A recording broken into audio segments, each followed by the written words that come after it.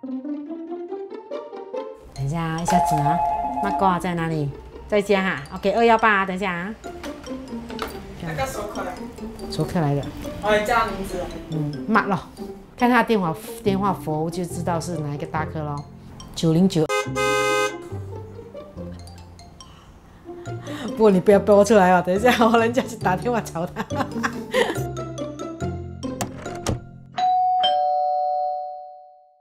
我的名字叫刘一仙，我在 Taman Jurong Taxi Stand 做 telephone operator。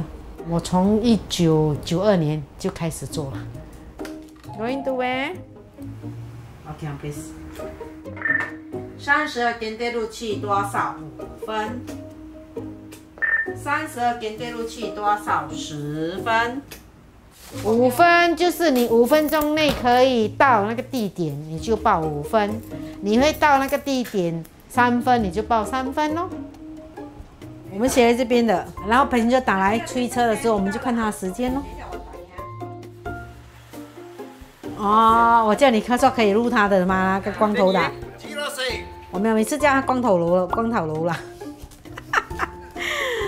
他 OK 啦哈。我叫何木通我在这边15年了，每个初15都会来这边跟关帝公烧香拜拜。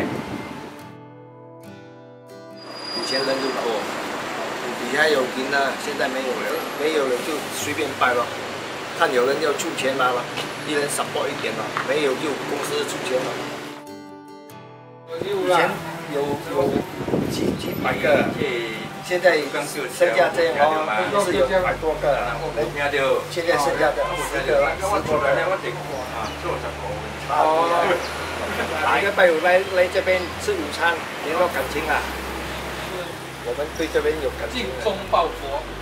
哇！对了，他的人很风趣啊，你要离开很想念他嘛。哇，你很风趣。他们看我老哦，你最后欺负我。哎呀！他的肚皮咩？你大旗喺度睇你吧。应该是接近1970年开始就有这个德式站了。以前是刚开始的时候是 member 多咯，所以就变得德式的数量很多咯。那现在又有 private car 在竞争，所以生意会比较差哦。您现在有没有新的 member 进来？没有，我们暂时不要收先老板，因为他们还要还 walkie-talkie 的钱嘛，还要还那个 subscription fee 嘛，所以他就暂时不要收先。那你会不会想念？当然会啦，当然会想念啦，想念那个以前报 call 的时候啊，人都是会怀念的啦。